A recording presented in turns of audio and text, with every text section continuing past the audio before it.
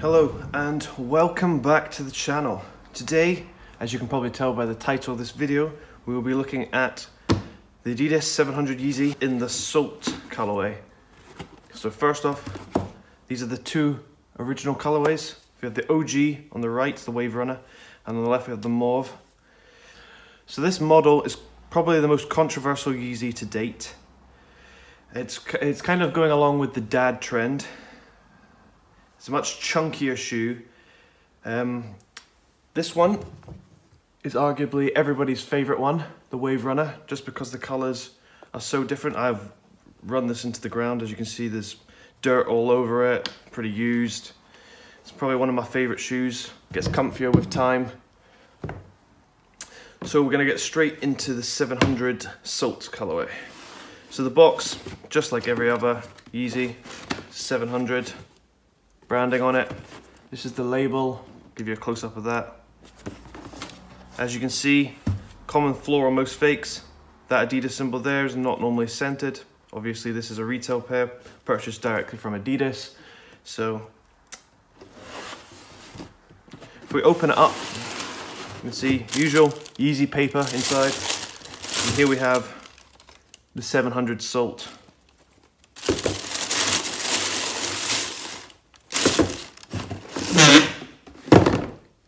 In my opinion, the 700 Salt is one of my favorite colorways.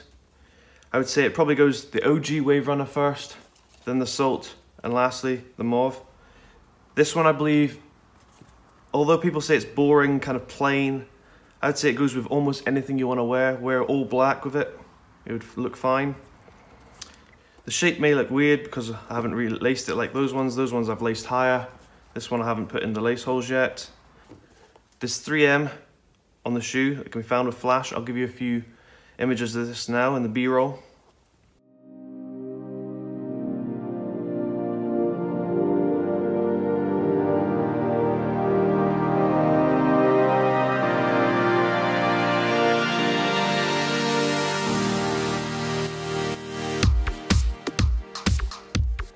As you can see, there are slight differences in color from the suede to the actual leather material. There are slight differences in color. The sole is a black, which I think is a nice touch, so it doesn't show up the dirt too much. I think they've done that on both the OG and the Salts. The Mauve, I feel, is the gum bottom, as you can see. These are the Adidas tags that come with it when you purchase straight from Adidas. There is, however, one key difference that I have noticed comparing both the Mauve OG to the Salts, and that is in fact on the inside of the shoe.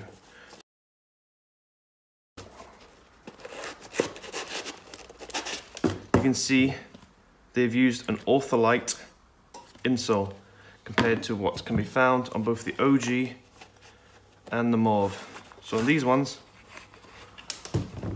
it's just a regular insole compared to the Ortholite one. There is also Boost in this, so I expect with the added insole it's going to be extremely comfy, and I cannot wait to wear these. I've worn the OG 700s a hell of a lot, and over time they start off quite tight at the toe, but that's normally with any Yeezy, but over time it's probably my most comfortable shoe and is a daily wear for me now. I'm looking forward to wearing the 700 Salt quite a lot. To me, it's a very nice color. I think it will grow on me over time as well. When I first saw it in images on Instagram and stuff like that, it wasn't my favorite, but I must say it looks much better in person, and I hope this is coming up clearly on the lighting. I will now just give you some B-roll of the shoe just so you can have a closer look at it and maybe see if you want to purchase it yourself. It has sold out in pretty much every retail, I'm pretty sure. However, the resale isn't too high, so you should be able to cop if you want to.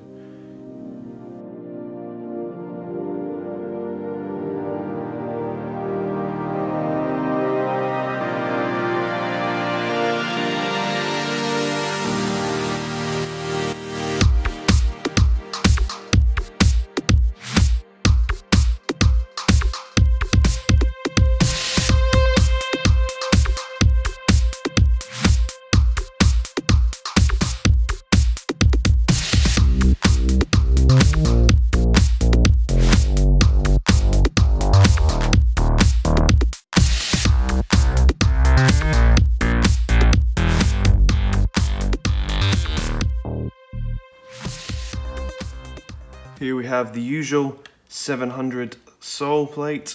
As you can see, the boost has the holes with it coming through. You can feel directly onto the boost. It's not quite, I would say, as comfortable as a 350. It doesn't feel like you're walking directly on the boost because of that insole inside. 350, I like to take out the insole and walk directly on the boost. It's not quite the same feeling on a 700. However, it's still an extremely comfortable shoe after a certain amount of time of wearing it. So these were quite easy to purchase on Adidas. I got through the queue in a matter of minutes, purchased them immediately, and they sat on foot patrols and websites like that for a little while. However, they didn't sit as long as the Mauve. Mauve sat for weeks and even went on sale in certain places. So I'm quite surprised about that. Some people are saying the Yeezy hype is dead. However, if a shoe sells out in the same day, I can't really agree with that. The 350, although the production numbers are increasing, they still sell out every time.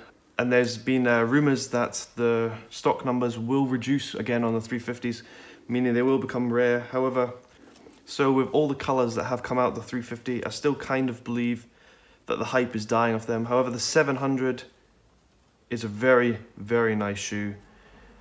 People are still mad about the OG, and the V2 of the 700 in the static colorway is one of my personal favourites. I have that coming soon, and a test review coming soon in that as well. Both a real and a fake one of that, so you'll see that soon. I have heard a lot of other YouTubers who've done reviews just like this would have liked to see some other colours on the shoes. It's kind of boring compared to others. They brought out quite a lot of colours like this, but in my opinion, I like the neutral colours. I like the kind of plain. I'm not one who wears outlandish stuff, so as you can see, this would suit me perfectly.